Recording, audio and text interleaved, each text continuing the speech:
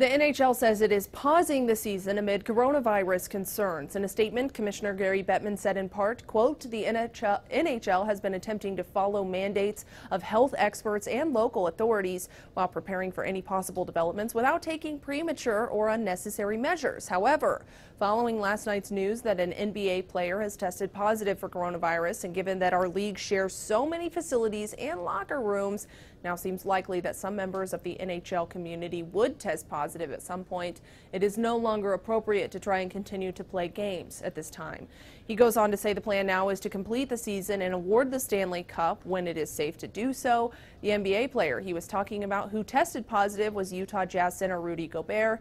Teammate Donovan Mitchell also tested positive, according to reports from today. Katie Johnston for CBS Local News.